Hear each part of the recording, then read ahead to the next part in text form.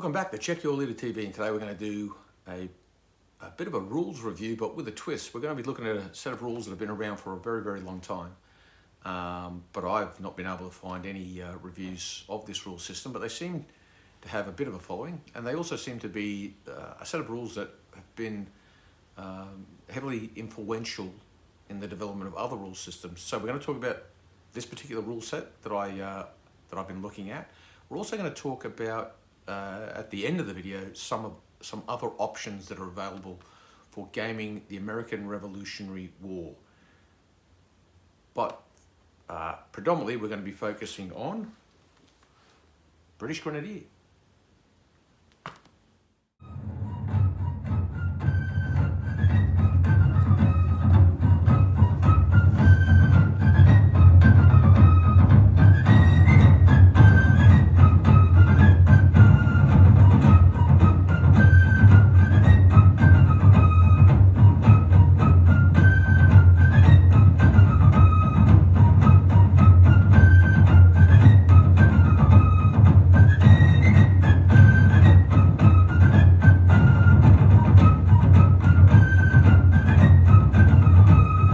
British Grenadier come from? Where did the rules get their genesis from? From what I can gather, well, first of all, let's just say that they've been around for a very, very long time. I'm anywhere between 10 and 20 years these rules have been around for. So they're not new rules by any stretch of the imagination, and getting copies might be problematic. The deluxe edition you can get through Partisan Press, or that's who produced it. I think Cavalier Books might still have copies of these rules, but the original copy, hard to get. Now, I had the original rules, but when I found out there was a deluxe edition and I saw what an impressive book it was, I mean, it is really, I mean, the eye candy in this stuff. It's color throughout, beautiful photos of Eureka, Perry, front rank, miniatures. It is a beautiful book. Like I said, hardcover. So as soon as I could get a copy of this, I did, and then I passed my original copy on to a friend of mine. I can't even remember who it was. That's how long ago it was. Long story short, they've moved on. And to say I regret doing that would be an understatement. I don't regret helping, giving a set of rules to someone. What I regret is that now I don't have an original set of the rules, and I'll explain why that's problematic. But anyway, where did the rules come from? Well, it actually explains in the introduction. It says that these rules were pretty much came about. Well, I'll just read. These ideas are borrowed from Andy Callan's excellent and simple rules, Loose Files, and American Scramble, published many years ago in Wargames Illustrated magazine. And he's not joking when he says many years ago, because I have a copy of Loose Files and American Scramble, and they come from the original Wargames Illustrated #1, which was back in September 1987. So essentially, what British Grenadier is the bastard child of Loose Files and American Scramble, and another set of rules that you probably have heard of, which is General de Brigade, which was written by Dave Brown. So you have Andy Callan, author of Loose Files and American Scramble, also the author of Nevermind the Billhooks, which are a fantastic set of rules, and General de Brigade by Dave Brown. And this meeting of these two rule sets has resulted in British Grenadier, which was written by a chap called Leclerc. Who Leclerc is, I have got no idea. This chap is as elusive as Batman. I've attempted to seek the individual out because I've got some questions I wanted to ask in regards to the rules, but you know, it's like trying to get a phone call through to Putin. It just ain't happening.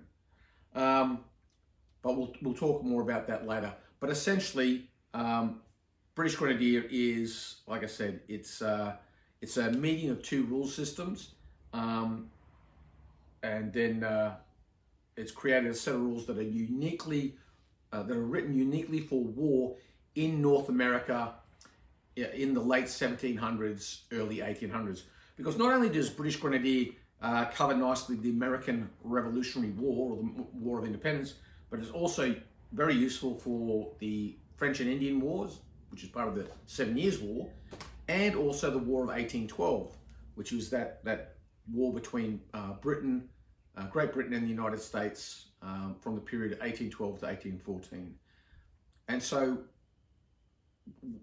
the question, the obvious question is, well, what's so unique about fighting in North America during that time period? Well, I'm glad you asked. Essentially, what it is North America at the time was pretty much a developing world. It was a bit of it was literally the wilderness being discovered. And even though there was cultivated land, it wasn't cultivated to the same extent that you would expect in Western Europe, the Mediterranean area, and what have you. That is to say that those areas that were cultivated still had quite a lot of debris about them. And for armies that were fighting in a linear warfare style of that period, maneuvering on these uncultivated, highly forested and wooded areas was problematic. Simply moving and dressing ranks was an issue. And so these rules cover that quite well. Also, cavalry wasn't used. It wasn't as a decisive arm in North America as it was in Europe. And the armies tended to be smaller. So when you get into the American Revolutionary War, what you find is you find a highly professional, small British army and its associated German allies fighting against a emerging, predominantly citizen-type force army whose troops ranged in competence from pretty good right down to simply an armed rabble. And as a consequence, maneuver and the simple act of drill becomes very crucial to simulating that type of warfare. Now, it's also worth noting, and in regards to fighting in North America, is the indigenous people of the time. So, in addition to the points I've already raised, you've also got tribal type warriors to consider. So you add all that in together, heavily wooded, partially cultivated or semi-cultivated land, disparate forces, professionals versus militia and what have you.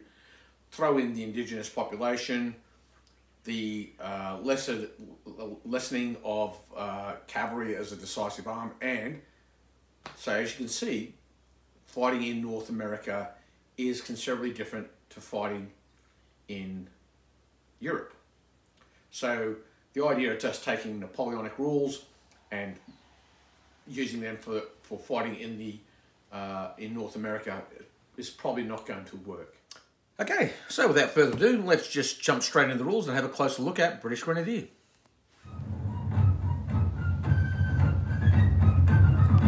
It is a beautiful book, full colour throughout, beautiful illustrations, lots of photos. Can't speak highly enough in regards to the production values. This is a beautiful book. The introduction talks about the genesis of the rules and also a bit of a background introduction to the American War of Independence. Produced in 2011. So yeah, it's been around for a decade now. The index, First chapter covers scales, bases, and dice. You're going to use these rules for both 25, 28/millimeter and 15 mil. But you could use them in any scale at all, 10 mil, 6 mil even, no problem at all. Chapter 2 talks about troop types and formations. Chapter 3, the role of senior officers, and this is another key factor in British Grenadier. How you use your brigade commanders and your commander-in-chief is really is essential to achieving success on the battlefield with these rules. Chapter 4 covers setup and the game turn, in other words, a sequence of events. And then the following chapters really break down into the individual sequences like charges, command and control, charges, movement. There's a chapter about terrain, which feeds into movement. Then it goes on to talking about firing. There's a chapter detailing skirmishes. Then there's the melee, morale, and the real nuts and the nuts and bolts, the guts of the rules, disruption points. This is really what makes these rules quite different from anything else. There's another chapter on special or optional rules, and then there's an appendices. There's 3 scenarios, one from the French and Indian Wars, one from the American War of Independence, and one for the War of 1812. Now, it does come with this beautiful quick reference sheet. Again, it's hard stock. It's quite robust. Unfortunately, it's not as comprehensive as I would like. I found myself having to dive into the rules a bit because there were certain things that you just don't find in the quick reference sheet. Some of the movement tables could be more complete, and there are some tables that are just not here. Like there's a special table for when you roll double sixes. Where if I can find it in here, the double sixes table is right here, and as you can see, it's no small thing. Now you might argue that you don't roll double sixes all that often. Well, in my game that I played just recently, we rolled double sixes at least 4 times in the game.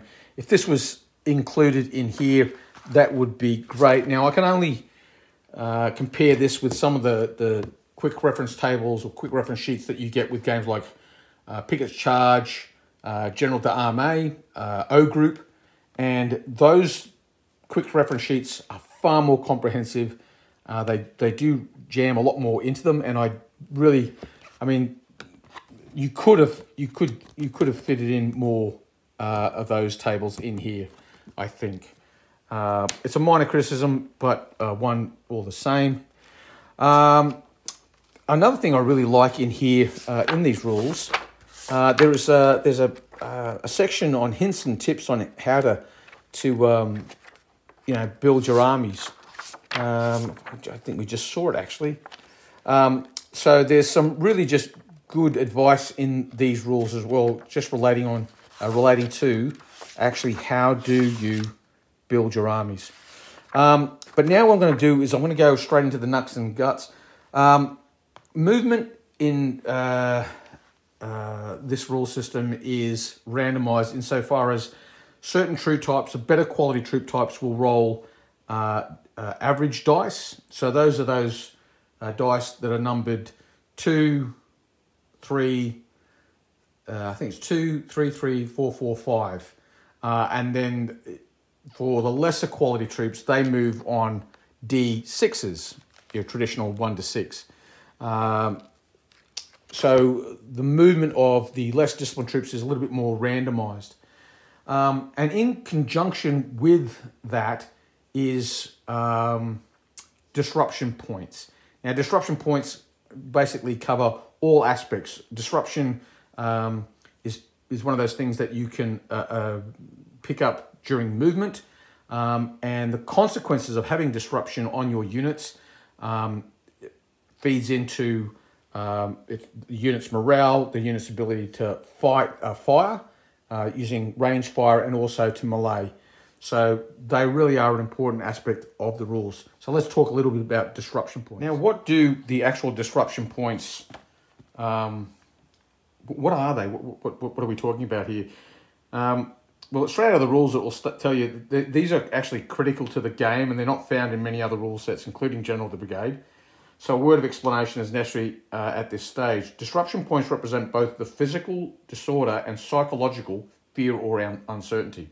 So that's what they represent. Now, each unit can accumulate disruption points during its movement, morale tests, firing, or melee phases. Now, once a unit has 3 disruption points, it's maxed out for disruption, and then any further disruption that's caused, whether it be through fire or melee, etc., except for movement. If you pick up a 4th disruption point in movement, it's just discarded. But in every other case, if you pick up a 4th disruption point, that is converted to a casualty. So you can only ever have a maximum of 3 disruption points, and then you start taking casualties. And this is really what I think really gives that American Revolutionary War flavor to the game, because it's not so much that what makes armies break is the actual number of casualties they're receiving, but just the fear and uncertainty, the disorder that is taking place. Basically, units being reduced to mobs and then fleeing to the rear. So what's critical in the game is keeping your disruption points down so that you can keep your units in the fight. And the better trained, better quality troops, such as the elites and the line troops, they're much better at getting that disruption off. Militia, it's difficult for them to get disruption off. And so they're going to be more brittle. Second-rate line troops, they're going to be more brittle, so on and so forth. So it really is quite a novel way of reflecting that friction and loss of cohesion that units can suffer on the battlefield. Now, the way you remove disruption is basically by just standing still or having an officer ride up and take the disruption off. So that standing still is basically when the sergeants and junior officers are running around and redressing the ranks, getting the men back into line. So I'll give you an example. Let's say, for example, this unit here is currently carrying 3 disruption. So that's bad news for them, because one more disruption and they're going to start taking casualties. But let's say that these guys are elite. So because they're elite, they can automatically remove 2 disruption just by standing still. So that will take them down to 1. And if there's an officer attached to them, if he attaches to the unit, his presence can remove that additional disruption. And that gets these guys back into good order again so that they continue the fight. Now, obviously, there's more to disruption points than what I've just touched on there. I mean, obviously, you're going to need the rules to find out what all those, how that's affected. There's no... the other thing you have to keep track of course, is casualties. Now, with the problem with keeping track of casualties with units where you have multiple figures on bases is obviously if I've got a base of 4 figures or 3 figures and I take a casualty, how am I going to keep track of that? Well, you can either use a marker, just as you use a marker for keeping track of disruption, you can use a marker to keep track of casualties. The other option, of course, is you can do away with these kind of markers completely and you can use a roster sheet, because generally speaking, you're not going to have lots and lots of units on the table. So keeping a roster is not, well, I don't think it's too egregious or difficult to do. The other thing, of course, and what I do is I use a little dice tray to keep track of disruption. But when I take casualties, because I have so many of these, you get a box of the Perrys, you get a casualty or 2 in the box. I've just come across a lot of these. So every time I take a casualty on a unit, I just literally place one down next to the figure, the base. And once I've accumulated 2 casualties, because these guys are based 3 to a base, once I get the 3rd one, I just take the base away and I take away the casualties and I continue from there. And that's basically how I manage it. But, the bottom line is you can use markers, a roster sheet, dice, pebbles, little stones, whatever. And there are suggestions in the rules on how to keep track of disruption and casualties in the game. And like I said, one of the other key elements to these rules is the use of officers. And you're constantly, as the battle, as the game goes on and the battle's taking place, you one of the conundrums you're faced with constantly is, where do I send my officers to do the most good? Obviously, if you're the kind of guy that doesn't like taking much risks with your officers, then that's fine. But you're going to find that your units are going to start to come apart at the seams fairly quickly. And officers, the officers did play a significant role in the American Revolutionary War. And now that's not to say they didn't have a significant effect in other wars. Clearly they did. But the battles of the American War of Independence were not massive battles that akin to what you would find in 1813 Napoleonic wars of liberation in Prussia and Saxony. These battles are fairly small, and so the officers have a disproportionate effect on the battle because the battlefields tend to be somewhat smaller, and they would throw themselves into the fight more often to have an effect. That said, some officers were known for actually beating a hasty retreat from the field of battle quite early, and often that would result in their troops not being very far behind them. Okay, so let's have a look at firing now. Firing in British Grenadier is broken into musketry firing and artillery firing. And also there's a chapter specifically relating to skirmish fire. It's pretty straightforward kind of stuff. You're either firing at close or long range, and if you're firing at long range, you simply halve casualties. That's all you really need to do there. The procedure itself is pretty straightforward. You simply count up the number of miniatures that you've got firing, and then you roll 2d6. You add or subtract any kind of factors, such as whether or not the quality of your troops. Are you elites firing, or are they line or second line? Are they militia firing? Do they have any disruption on them? Then the target, you have to take into consideration whether or not the target is in things like column march or enfilade. Are they skirmishers? Are they in open order, or are they in cover? And then simply you cross-reference what you've rolled, plus or minus modifiers, number of figures shooting, and that tells you how much disruption you inflict on your target. And that holds true also for artillery, essentially. Skirmishing, a little bit different. You fire by lots of either 2s or 3 miniatures, depending on the quality of your troops. So that's firing. There's nothing terribly unusual there. It's nothing that if you've ever played war games, you're going to go, oh, looks pretty complicated. It's not. It's pretty straightforward. Now, if we look at the melee system in British Grenadier, again, there's nothing unusual there. The procedure is basically you roll 2d6, you add or subtract the appropriate modifiers. Then you compare the roll between the attacker and the defender. The unit with the highest score is winner. Now, there's modifiers like whether or not one unit is outnumbered, how much disruption they've got on them. Again, troop quality, are they cavalry? Is it an Indian war band, irregular cavalry, infantry, artillery, all this kind of stuff. The formation and grading and the situation, these all come into play. And then basically if you've won by 8 or more, the loser routes, their square is broken and routed. Cavalry and infantry must take a pursuit test. If you win by 7-3, the loser retreats and takes 2 disruptions. And there's a few other things that happen, and so on and so forth. You get a 0, draw, continue to melee in the next round, with the exception that cavalry must retire to their own lines to reform if they have a draw against infantry, because they're obviously, the horses are probably a little bit blown and they need to they can simply just trot off, so they do that.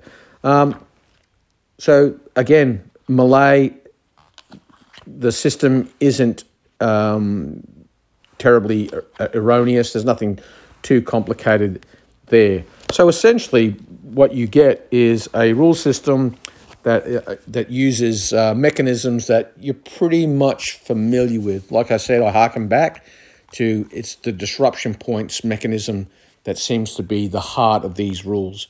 They're pretty straightforward, and I've played a couple of games now, and the game moves along very quickly, and it's all quite intuitive. There's nothing too complicated. And so now we get to the part of the rules review where I discuss what I'm not a fan of in British Grenadier. And it's the fact that if you have the deluxe edition of these rules, then you've got a bit of a problem because they are incomplete. If you have an original copy of British Grenadier, then you've probably been playing it and you're probably not even watching this rules review. But if you had the original copy of the rules, you've essentially got the complete set of rules. But the problem with the deluxe edition and I think it's called the gentleman's edition, which is even fancier again, is the rules are incomplete. And by that, what I mean is, in relation to picking up disruption, which I remind you is a key component of this rule system, it's the main mechanism. In regards to picking up disruption for movement, there's a big chunk of that it's missing from the deluxe edition. That is to say, when you conduct normal movement, you're supposed to roll either an average dice or a D6 depending on the troop quality. Whether you roll a 2 on the average dice or a 1 or 2 on the normal D6, if that happens, you pick up a disruption point. Well, for some reason, that was left out of the deluxe edition. And from what I've been able to ascertain by speaking to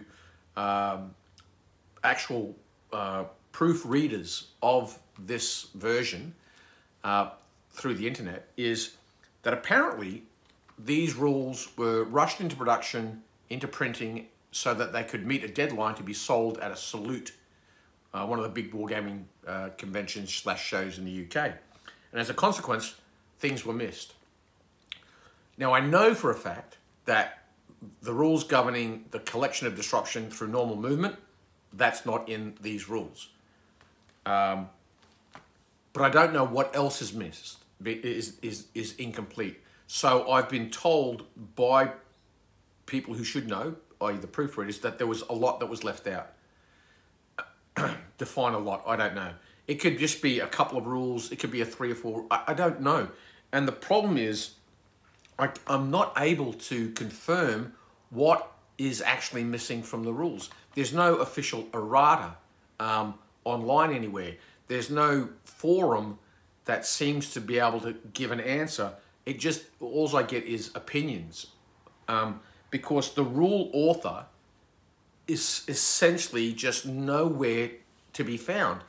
I've been told that he does not answer any questions on any forums or through any social media. So that's a massive problem, because I'll give you an example. If I have a problem with a rule system, say there was an issue with a rule within O group, I could go on the Two Fat Lardies Reiswitz Press forum, or I could go to Dave Brown's General Brigade forum. I could ask the question there. And generally speaking, within 24 to 48 hours, I get an answer directly from the author of the rules. Because only the author of the rules is an authority on the rules. Everybody else can just offer opinions. Now, to rush out a set of rules just to meet a deadline, knowing that it has not been comprehensively proofread, I think is just kind of average, poor form. I know for a fact that, and we've all seen it, when rules are produced, they are released and sometimes something's missed, but pretty quickly you get an errata.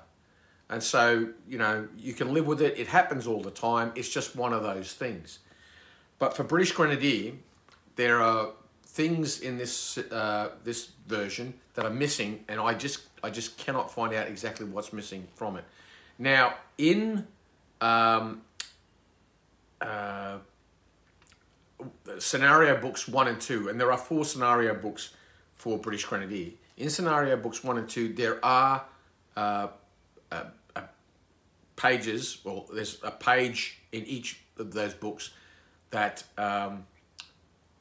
provide erratas or optional rules, I think they are. And they don't directly address the fact that there's something missing from this book, but it's alluded to. So anyway, the long story short is, unfortunately, the support online and is not there for these rules, and also that if you happen to have British Grenadier Deluxe Edition, you've got an incomplete rule set. So in conclusion, all I would say about British Grenadier is these were a really promising set of rules, but frustratingly, they seem to be incomplete, and there's just not that much online support for them. You could argue that they've been around for a long time, so of course, obviously the support wanes and it falls away. But that doesn't explain why there was never an official errata produced. And that, for me, I think reflects poorly on the rules. But anyway, I recommend other people to get them. If you're passionate about the period, yes. If it's something that you're not really wrapped up in, no. Because you can always go with Black Powder, 2nd edition, and I've played American Revolutionary War games using Black Powder and this supplement, and I've had really enjoyable games. And of course, for free, out there somewhere, Loose Files and American Scramble, which is the genesis of British Grenadiers. You can always grab these, and the best part about that is they're free. And another set of rules worth looking at is Live Free or Die, available from Little Wars TV. You can buy it hard copy, but I just got the PDF download version. Really good set of rules, and scarily similar, actually, to some of the mechanisms you find in British Grenadier. So it's like, it's like they've taken British Grenadier and they've taken it to another level. So it's worth looking at. Furthermore, plenty of good support. There's Victory or Death, which is a scenarios book, basically. So it's again, I've got the PDF. You download it. There's lots of scenarios in there, and I'm pretty sure there's even 3 free scenarios that you can download from Little Wars TV, their website. Just go there. I'll put in the link in the description below. Check it out. Live Free or Die. They look like a good set of rules. Also, if you go onto, whilst you're here at YouTube, check out Little Wars TV. Go to their channel and look for the Live Free or Die. I think they do a little of a playthrough of one turn, and they talk about the rules. So yeah, Live Free or Die. They look pretty interesting. Look like a pretty interesting set of rules. Okay, so that concludes my review of British Grenadier and an intro to some of the other options you've got for playing the American War of Independence.